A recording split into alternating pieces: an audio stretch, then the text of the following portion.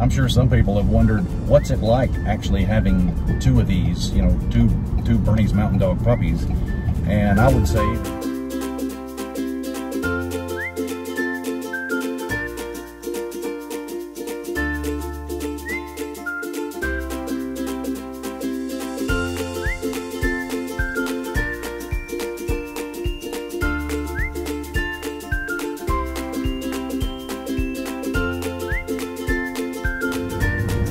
hey guys, the last time we did an in the car video, we hadn't picked these two up yet, and I didn't know we were getting two puppies. you're welcome. Thank you.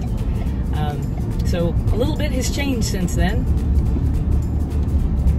Yeah, about, I don't know what, 70 pounds each has changed since then? At least 70 pounds each. Yeah, our boys are 75 pounds approximately each now. I cannot believe how fast they have grown. I've never seen a breed of dog that grows anywhere near this fast. And it was pretty cool too, because just about the time we picked these puppies up, we instantly started having to take some quarantine type cautions, trying to avoid the COVID situation. So he actually has gotten to see them grow up. Yeah, working from home now, and the social distancing thing has been great for being around the puppies as they were growing up. I've never had the chance to do that. As many of you know, you just don't have that many dogs in life, and when you get one as a puppy, they do grow up rather quickly, and if you have to go to work every day, you miss out on a lot of stuff. So fortunately for me, I've been able to be there for all that. What are you guys doing? Do you guys like a car ride? Collin looks sleepy.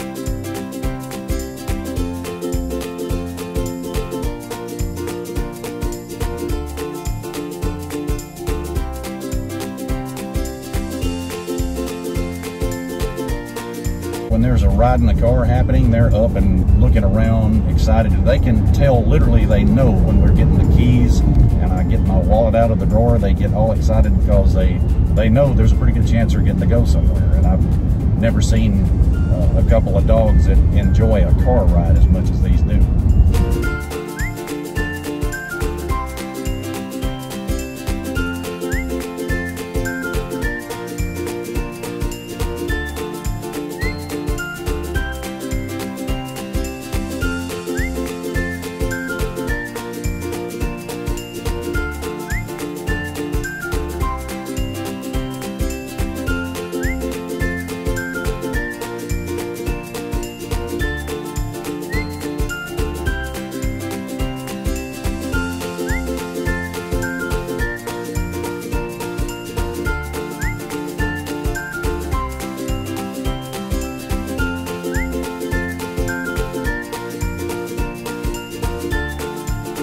One of the things we love about these pups, now I say pups, they're, as we mentioned, 70 plus pounds now, so they're still technically puppies, but they, you wouldn't know it by looking at a scale. One of the things we do love about them, from the time they were little bitty puppies, they love to crawl up on you. They want to be on you all the time.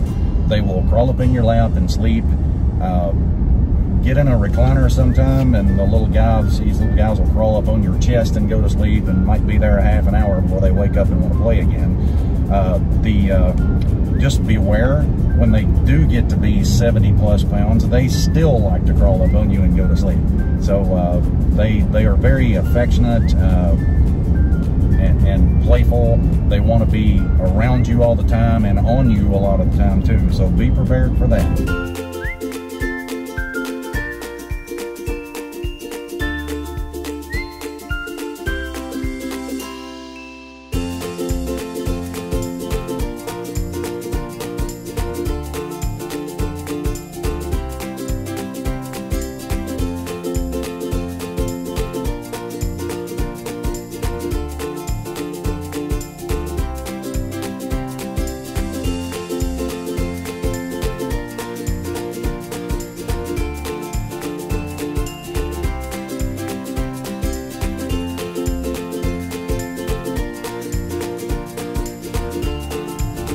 One of the things that's amazed me is the little things you wouldn't have thought about on the way to pick up your puppy.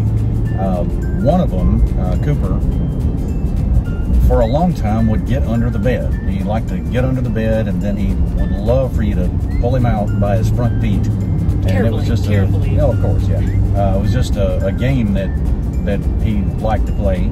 And he eventually got so big he couldn't get under the bed anymore. So now what he does, when it's time to get up, or we want him to get up and do something, he will roll over on his back and stick his feet up. And what he wants is for you to walk up and get his feet and real gently pull him up, and he'll stand up on his back legs and walk for a little bit, and then he's ready to get back down. But it's sort of I can't get under the bed anymore, so this is what I want to do now. And when he would get under the bed, he would run under the bed and stick his feet out. He wanted you to pull him out from under the bed. Yeah, no doubt about that. He didn't get under there to hide or get away from you.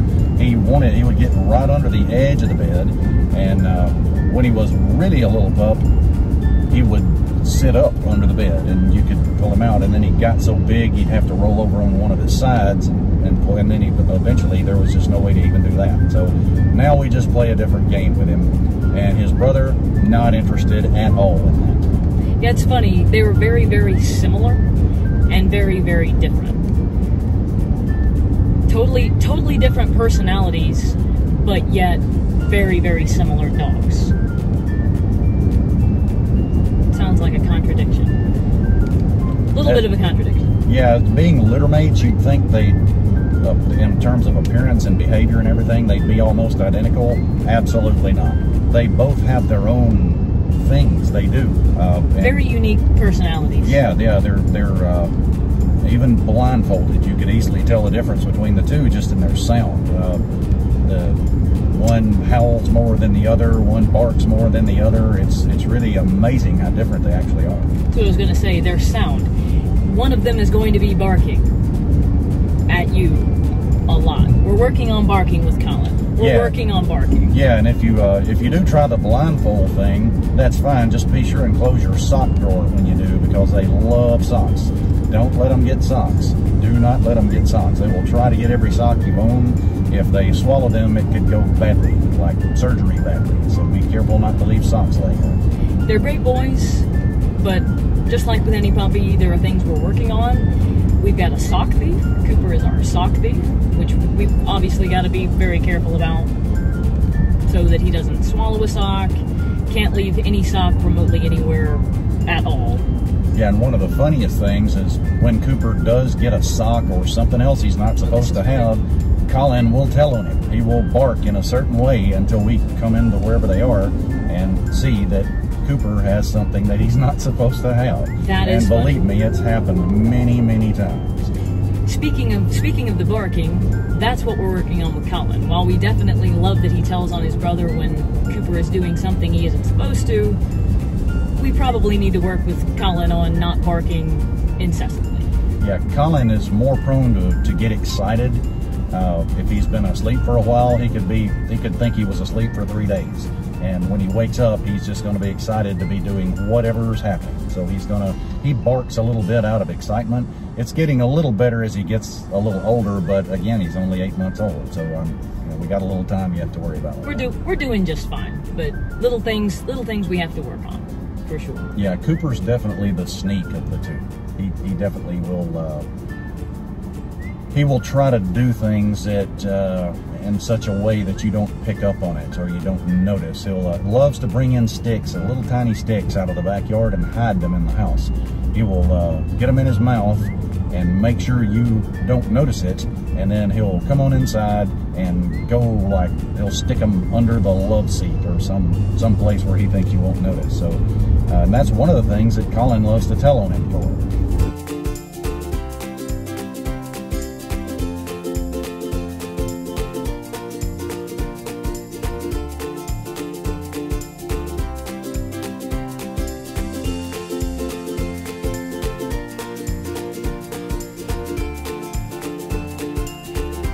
And these two absolutely love a car ride, which is really great news for us because with the current state of the pandemic, car rides and trips to the farm are about the extent of what we're able to do with them at the moment. Working from home, social distancing, and taking care of these guys. That's pretty much how the day goes. Yeah, little did we know when we were bringing these two puppies home that they were going to be our source of entertainment.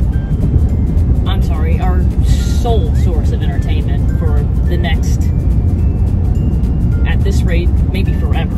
Forever? Well, maybe forever. We do have Netflix when they let us watch it. Haven't we watched all of Netflix by now? Well, you would think so, but at the same time, how many times would we try to watch it and the puppies would be between us and the TV? This is very true. The bigger they get, the less of the television we can actually see.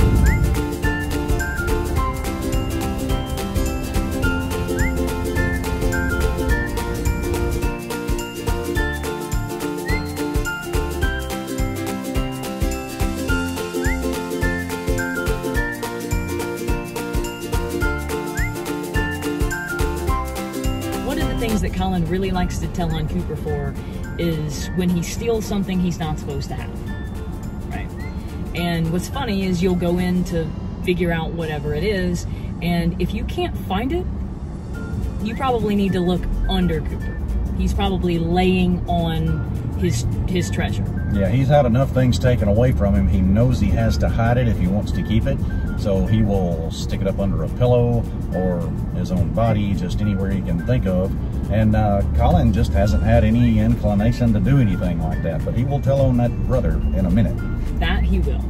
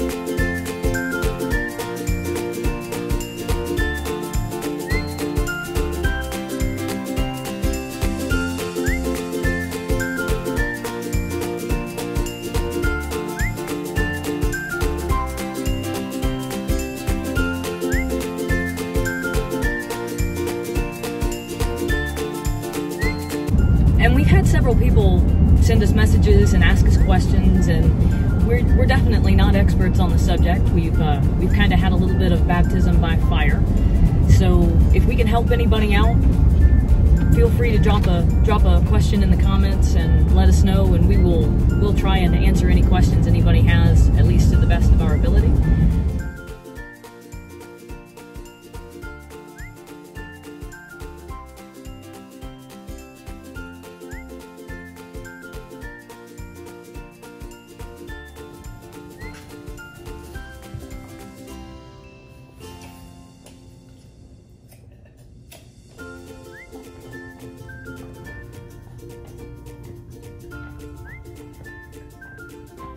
I think Cooper is tired.